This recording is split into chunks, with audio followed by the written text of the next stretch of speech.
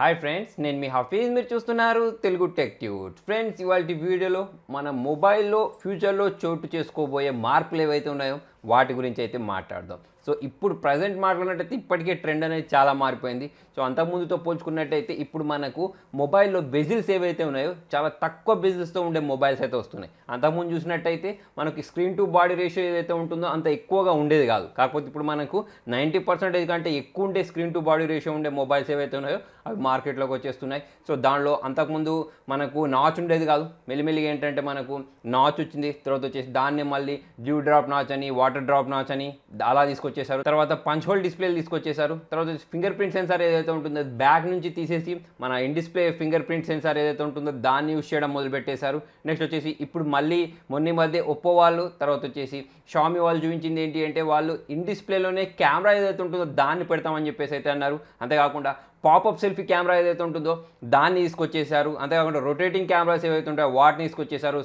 Sliding mobiles ఏవైతే ఉంటాయో వాటిని తీసుకొచ్చేసారు. సో వీటన్నిటికీ ఒక మెయిన్ రీజన్ ఏంటి అంటే మొబైల్కి సంబంధించిన స్క్రీన్ టు బాడీ రేషియో ఏదైతే ఉంటుందో దాన్ని పెంచడానికి ప్రయత్నాలు అన్నట్టు. సో నెక్స్ట్ వచ్చేసి ఇప్పుడు ఫోల్డబుల్ ఫోన్స్ తీసుకొస్తున్నారు. ఫోల్డబుల్ ఫోన్స్లో కూడా దాదాపుగా అన్ని కంపెనీస్ వాళ్ళకి సంబంధించిన పేటెంట్స్, ప్రోటోటైప్స్ అవి ఏవైతే ఉన్నాయో ఆల్రెడీ మార్కెట్లోకి చూపించేసాయి. ఈ మధ్య మనకు శాంసంగ్ వాళ్ళు కూడా ఆల్రెడీ మార్కెట్లోకి తీసుకొచ్చేసారు. కాకపోతే కొంచెం బగ్ ఉండడం వల్ల రిటర్న్ తీసేసుకున్నారు. కాకపోతే త్వరలోనే మళ్ళీ దాన్ని లాంచ్ చేస్తారు. నెక్స్ట్ హువావే వాళ్ళు కూడా వాళ్ళకి సంబంధించిన మొబైల్ ఏదైతే ఉంటుందో దాన్ని లాంచ్ చేయబోతున్నారు. నెక్స్ట్ వచ్చేసి ఒప్పో వాళ్ళు తీసుకొని రాబోతున్నారు, షామీ వాళ్ళు తీసుకొని రాబోతున్నారు. ఇలా చూసుకున్నట్టయితే ఫ్యూచర్ మొత్తం మనకు దాదాపుగా ఫోల్డబుల్ ఫోన్స్ ఏవైతే ఉన్నాయో వాటితోటైతే నిండిపోబోతుంది. నెక్స్ట్ వచ్చేసి కెమెరాస్ గురించి మాట్లాడినట్టయితే ప్రతి మొబైల్ కంపెనీ వాళ్ళ కెమెరా మీద ఎక్కువగా దృష్టి పెడుతున్నాయి. రీజన్ ఏంటి అంటే ఈ మధ్య చాలామంది మొబైల్ పర్చేస్ చేస్తున్నారు అంటే వాళ్ళ మెయిన్ ప్రియారిటీ ఏముంటుంది అంటే కెమెరానే ఉంటుంది. సో అందుకోసం వాళ్ళు అంతకుముందు బ్యాక్ సింగిల్ కెమెరాస్ వచ్చేసాయి, తర్వాత వచ్చేసి డ్యూయల్ కెమెరా వచ్చారు. డ్యూయల్ కెమెరాలో ఏం చేశారంటే ఒకటి పోర్ట్రేట్ మోడ్ పెట్టేశారు.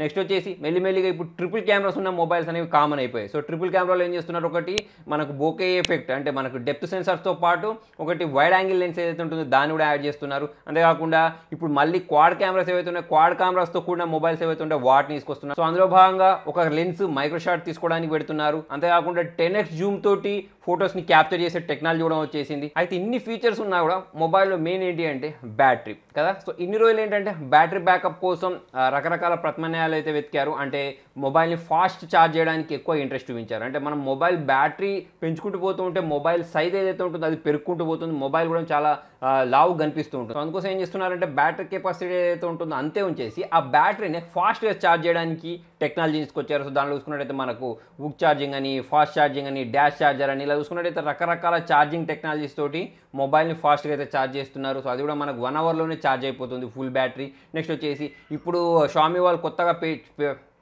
అంతేకాకుండా రానున్న రోజులలో సోలార్ తోటి ఛార్జ్ అయ్యే మొబైల్స్ ఏవైతే ఉంటాయో వాటిని తీసుకొని రాబోతున్నారు. అంతేకాకుండా ఇప్పుడు గ్రఫెన్తో కూడిన బ్యాటరీస్ ఏవైతే ఉన్నాయో వాటిని తీసుకొని రాబోతున్నారు. అదేంటి అంటే ఓన్లీ 12 మినిట్స్లోనే ఫుల్ ఛార్జ్ అయిపోతుందని అయితే ఇప్పటికే మనకు చాలా రకాల ఆర్టికల్స్ కనిపించాయి. సో ఇలా మార్కెట్లో నిలదొక్కుకోవడానికి ప్రతి ఒక్క మొబైల్ కంపెనీ వాళ్ళకి సంబంధించి ఏదో ఒక కొత్తదనంతో అయితే మార్కెట్లోకి ఎంట్రీ ఇస్తున్నారు. సో ఇవన్నీ బాగానే ఉన్నాయి. ఇప్పుడు ఏంటి అంటే మనకు కావాల్సింది ఇక్కడ మెయిన్గా ఇంటర్నెట్ కావాలి, అంతే కదా. ఇప్పుడు మొబైల్ ఎంత ముఖ్యమో మొబైల్లో ఇంటర్నెట్ స్పీడ్ కూడా అంతే ముఖ్యం కదా. సో అందుకోసం ఇప్పుడు ఏం చేస్తున్నారంటే అన్ని మొబైల్ కంపెనీస్ 4Gని వదిలిపెట్టి 5G మోడమ్స్ని డెవలప్ చేసే పనిలో పడిపోయాయి, అంతే కదా. సో ఇక్కడ 5G మోడమ్ ఉంటేనే సరిపోదు, మళ్ళీ దానికి మనకు కావాల్సింది ఏంటి అంటే మంచి నెట్వర్క్ కావాలి. ఎందుకంటే ఇప్పుడు మనకు ఈ మొబైల్స్ ఎక్కువయ్యే కొద్దీ కనెక్టెడ్ డివైజెస్ ఎక్కువైపోతున్నాయి. అంతేకాకుండా ఈ మధ్య చూసుకున్నట్టయితే ఐఓటీస్ కూడా చాలా ఎక్కువైపోయాయి. అంటే ఇంటర్నెట్ తోటే నడిచే టీవీస్, ఇంటర్నెట్ తోటే నడిచే ఏసీలు, ఫ్రిడ్జ్లు ఇలా చూసుకున్నట్టయితే ప్రతి ఒక్క టెక్నాలజీ ఏదైతే ఉంటుందో అది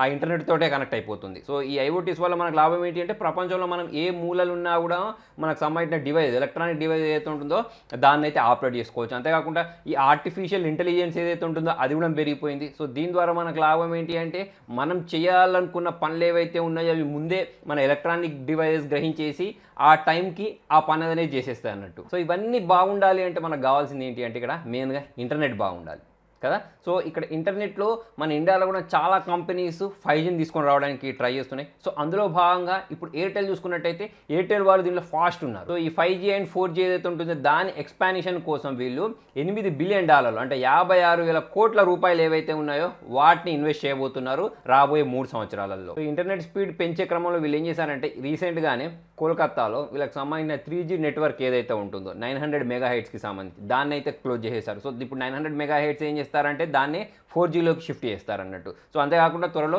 5G కూడా రాబోతుంది. అంతేకాకుండా LTE 900 అని పేరుతోటి మనకు ఈ రూమ్స్లలో ఉన్న నెట్వర్క్ స్పీడ్ బాగుండే విధంగా వీళ్ళైతే ప్రయత్నాలు చేస్తున్నారు. ఇలా ప్రతి ఒక్క మొబైల్ నెట్వర్క్ కంపెనీ కూడా మంచి ఇంటర్నెట్ ప్రొవైడ్ చేయడానికి అయితే ట్రై చేస్తున్నాయి. అంతేకాకుండా రానున్న రోజులలో మొబైల్లో ప్రొజెక్టర్స్ కూడా రాబోతున్నాయి. ఆల్రెడీ ఇంతకుముందు కొన్ని కంపెనీస్ ట్రై చేశాయి, కాకపోతే దానికి సంబంధించిన పిక్చర్ క్లారిటీ అనేది అంత బాగాలేదు. అంతేకాకుండా బ్యాటరీ డ్రైన్ ఇష్యూస్ వచ్చేసాయి కదా. సో వాటిని అధిగమిస్తూ మొబైల్లోనే ప్రొజెక్టర్, అంతేకాకుండా హోలోగ్రామ్కి సంబంధించిన టెక్నాలజీ ఏదైతే ఉంటుందో దాన్ని కూడా డెవలప్ చేసే పనిలో కంపెనీలు అయితే పడిపోయినాయి. అంటే మొబైల్లో నుంచే మనకు పిక్చర్స్ బయటకు వచ్చినట్టు కనిపిస్తూ ఉంటాయి అన్నట్టు. సో అటువంటి టెక్నాలజీతో కూడిన మొబైల్స్ కూడా ఈ రానున్న కాలంలో అయితే తీసుకొని రాబోతున్నారు. సో ఫ్రెండ్స్, మరి మొత్తానికి ఇది వాళ్ళ వీడియోలో. మరి మీకు వీడియో నచ్చినట్టయితే లైక్ చేయండి, షేర్ చేయండి. ఇటువంటి మరిన్ని అప్డేట్స్ కోసం చూస్తూనే ఉండండి తెలుగు టెక్ ట్యూట్స్.